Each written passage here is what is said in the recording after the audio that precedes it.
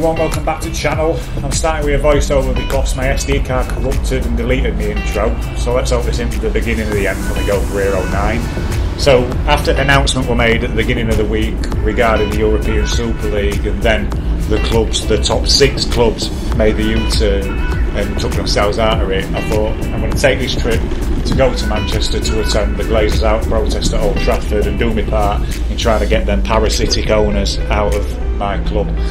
I thought it'd be a good excuse to travel further afield and take a few more stadiums off the list on challenge to cycle to and from all Football League stadiums in country. I did arrive late though, so I only managed to get to Salford City in end as well as Old Trafford obviously after the protest. So this video will mainly focus on the protest itself, and I'll come back to cycle to the other Manchester stadiums at some other point in time. But apologies for lack of video intro, but stay tuned to what should hopefully be my best video or most interesting video to date. Hashtag GlazersOut and hashtag 50+1 is coming. Let's go.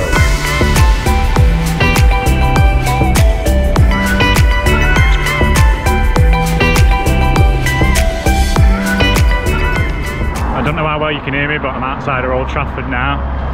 I've just passed Trinity statue where protest is going to take place. I'm going to nip back round, I'm going to grab a green and gold scarf, and then I'm going to try to get to Salford and back in time for protest at 3 o'clock. I've got about just under an hour, so I might end up being a bit late, but I'll catch you with you soon.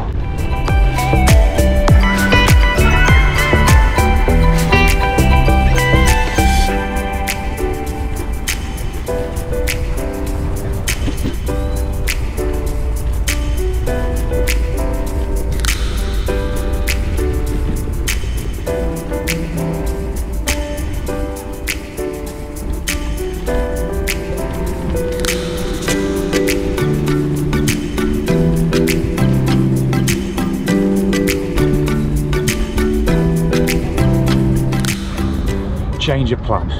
I'm outside ITV Studios. I had a look, it'd take me 35 minutes one way to get to Salford, and then obviously I'd have to do the same on way back, so I'd have missed a good half hour at protest or 15 minutes or whatever. So I've head over to the ITV Studios, Coronation Street down there, and then there's BBC and Media City over there. I've got my green and gold scarf. Cost me a tenner, which is a bit extortionate, but at least it's not going into Glazers' pockets. I'm going to head over there to see if there's out interesting at Media City, and then I'm going to head over to the protest once it starts at 3. Hopefully I'll be able to hit some other stadiums, but if I don't, I'll just keep this as a separate video and and come back here again in future. So see you soon.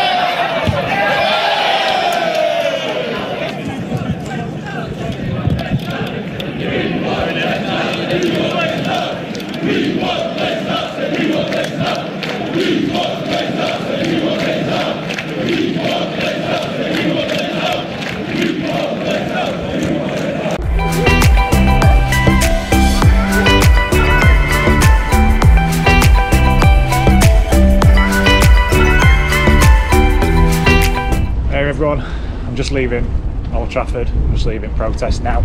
I'm going to head off to Salford City. It should take me about half hour to get there and half hour to get back, so it shouldn't take long. I might go to the Etihad, I might not, but yeah, a good turnout really for protests. Hopefully got some decent footage, and I'll check in with you when I get to Peninsula Stadium.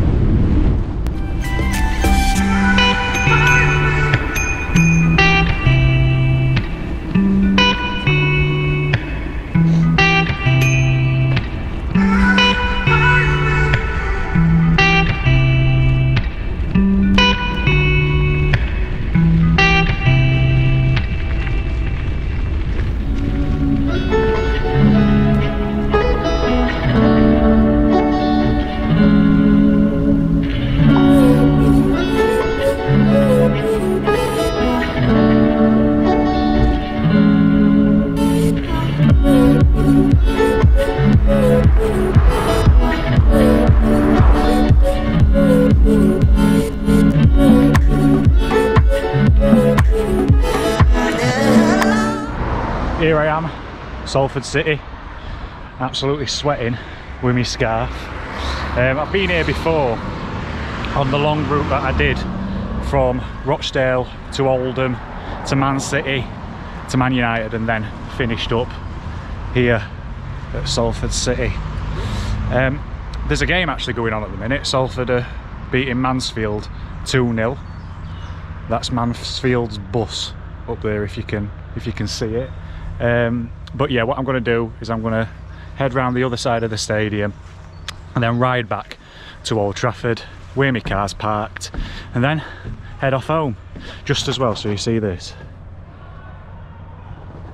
that's the Salford City logo. I think it's one of the best logos in the Football League.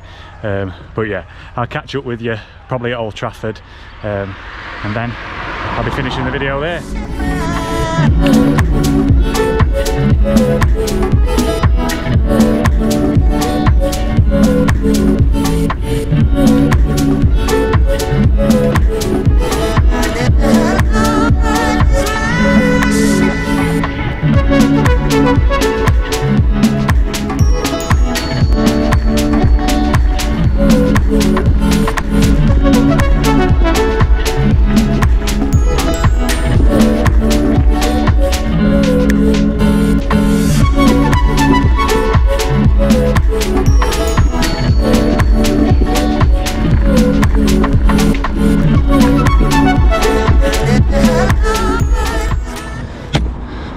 I didn't spot this on the way in, but some good graffiti. I think it's like graffiti watch that I'm on. But yeah, I love it. It says "Not So Great Britain" down there, which again, I'm not making a comment on. Again, I'll see you at Old Trafford.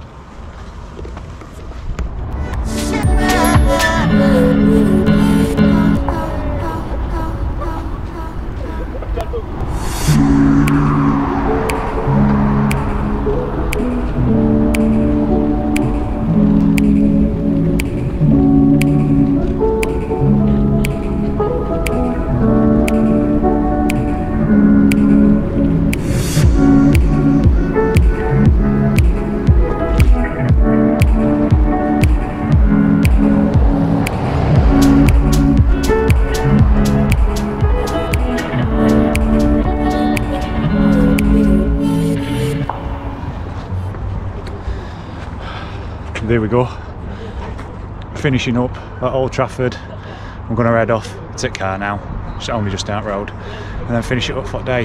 But yeah, I thought I'd finish with this message on in there.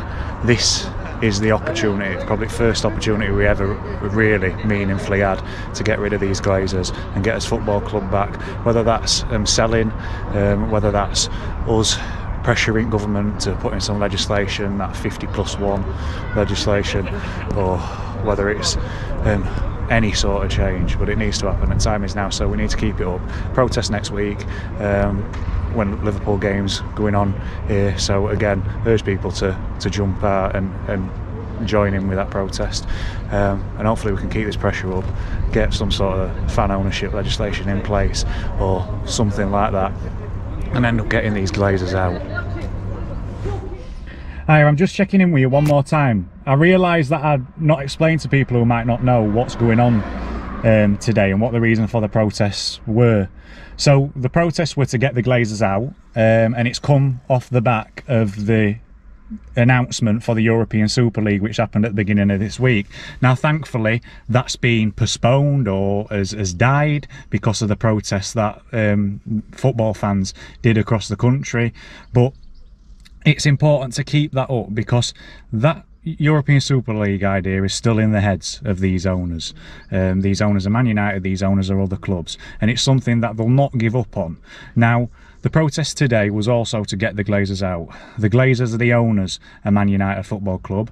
They've owned the club for many years now, and they've never invested a penny of their money into the club. All they've done is took money out of the club. Now what they did, they purchased the club using money they didn't have. They just took out loans and then put the debt onto Man United.